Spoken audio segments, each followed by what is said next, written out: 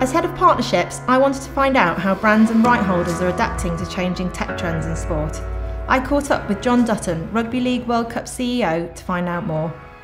What are the biggest changes you've seen during your career, particularly in terms of tech, innovation and partnership trends? We're now part of a digital revolution that's happening before our eyes. How people are consuming sport and entertainment is changing tremendously. The behaviour of Generation Z, millennials, is something that people such as myself have to really understand and make sure that our products and offers are suited to that particular audience. Understanding Generation Alpha, the children of millennials, and how they will consume sport. But we've got a lot of learning to do in terms of sport consumption. Not everyone will want to sit down and watch 80 minutes either on TV, on a tablet or in the venue. And we've got to make it interesting, different, and we've got to adapt to audience insight and understanding.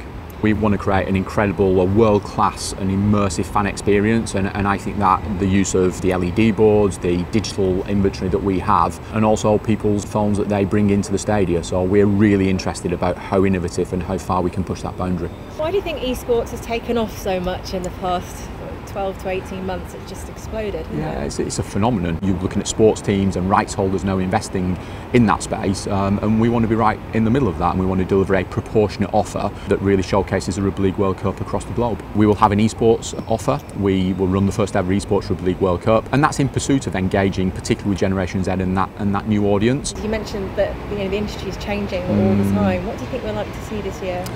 More innovation. I think people are looking for that point of difference. We're quite interested in augmented reality, and I think that can be a really interesting way of brands in particular activating and bringing their story to life. I think also around legacy, around human interest, around demonstrable impact, making a positive impact, and particularly at a local level. And I think that's a great opportunity for brands to get involved. In my final soundbite with Jon, I get to hear his thoughts on successful brand and rights holder partnerships.